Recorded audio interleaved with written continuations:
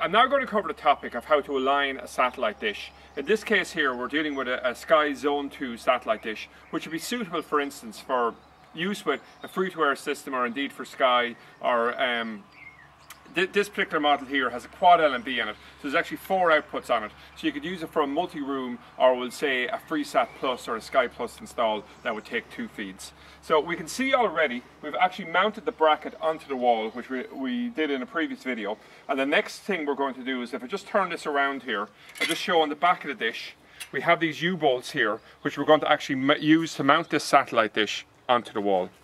Okay?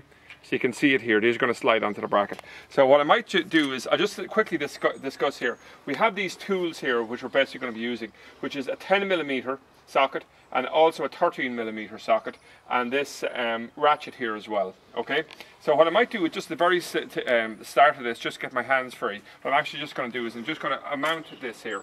Now we've mounted this bracket onto the wall in a position that's facing, in general, due south. So I'm just going to rotate this around so you can see it.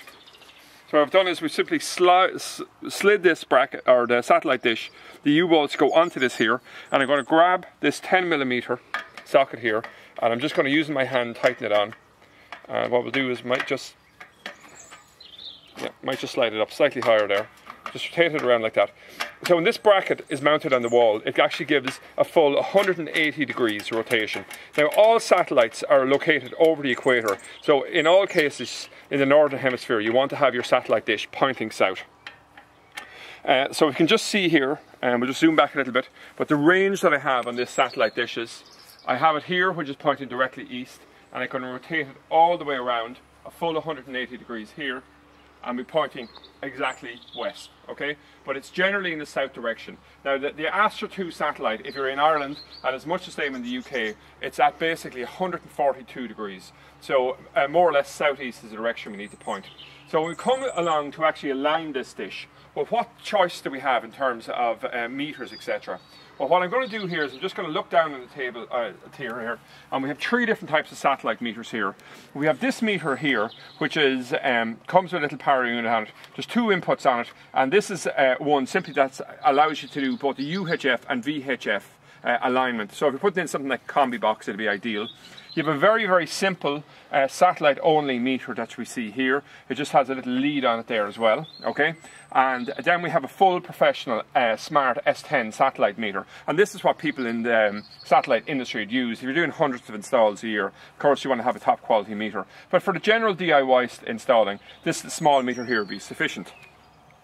Now, if you're in the situation where you're using the professional meter, the meter has a battery in it, it has a whole range of different satellites, so it makes the installing very simple, and you can do it totally independent of the satellite receiver. But if you're using the simple DIY meter here, you're also going to need to have a television like this, a pre-programmed box. Now it's essential that it's pre-programmed with the channels for the Astra 2, and what we do is we connect this with a SCART lead or a HDMI lead up to the television, and then we run a cable from the back of it here. So we'll see on the back of it, it actually says LNB in, okay? So a cable is running there, and this cable, the far end, is going to connect onto the satellite meter, and it'll give power to the satellite meter. So what I'm going to do here is I'm just going to use this one here as an instance, and we'll come along, and we'll actually, if we look on the back of this, one side says 2 REX, which means receiver, and the other side says 2 LNB. So this side here we wish to connect to the satellite dish, and this side we're going to connect to the satellite receiver. So for ease of this video, I'm just using push-on F connectors here. So when we push this in, we'll see immediately, if you can focus in, the little light comes on inside it, okay? And what we'll do here is, we have a little, we have this same lead on the far side that'll let this connect onto a satellite dish here, okay? So what I'll actually do is I'll just screw this cable on here, like this. And what we're going to do here is, we're just simply going to come along and we're just going to push it onto this. Any one of these ports will do equally well, okay? So we push it on like that. Now we have an ability here to adjust, we'll say, the signal strength on this. So what we can do here is we have it set at its lowest setting, but I can turn this up here at quite a high level. Say, just adjust this over here, and at a certain point you'll hear it beeping. So what we're doing is we're making it less and less sensitive until it gets to a point where you can hear quite a loud sound of it. And also, we'll say, what you're going to be dealing with then is, you're going to be dealing with a situation then where you know the satellite dish is not particularly well aligned initially, but unless you're extremely lucky. But what you're going to be doing is you're going to be adjusting this, and also if you have a television in a nearby location, you can be looking and see that you have a picture. So you can see that we have no picture at this point. So if you want to know then, we'll say what way you want to have the dish. There's two ways you can adjust this dish, and I'll just get you focused back in on the satellite dish again. So there's two ways we can do this. We have the angle of direction we're going to have it pointing at, and we adjust this by actually adjusting this. I'm just going to turn down this volume here. So we have this, so we can adjust the angle at which the dish is pointing, but we can also adjust the elevation angle on the dish by actually adjusting these here. Now what I'd normally do at this point is I'd use something like either my eye or just something like a spirit level. And what we want is, we want to have the dish almost totally vertical. Now, the satellite dish that we're aiming at is actually at an angle of elevation of 21 degrees. But because of some very clever design work by Sky engineers, the dish looks like, because of the curve on it, a vertical mounting is exactly what we want, okay? So what I try to do is I try to tighten this in quite tightly at this point, and know that an entirely vertical perpendicular thing is what I want, and then I focus my main attention on just adjusting this, right? So what I'm going to do at this point here is I'm just going to turn this sensitivity back up a little bit. So if I turn it all the way up to the very top, that's no good, but we want to turn it down a little bit there, where we're maybe halfway along the meter thing, and hopefully what will happen then is, as we bring it more and more into focus, as we adjust the satellite dish and become close to the signal, the beeping will become louder, and also the signal strength will go up slightly, okay?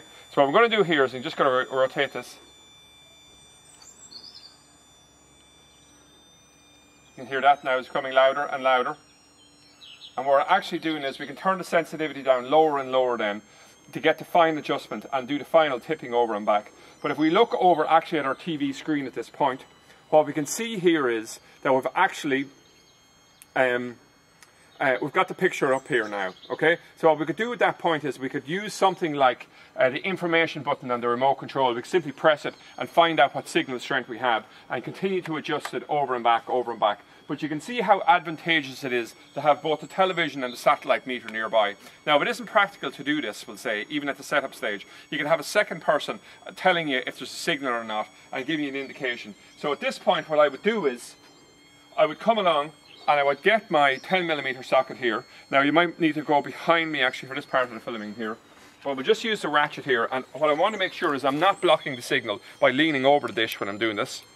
And we just come along, I'll put the ratchet in here, and we would just tighten it in.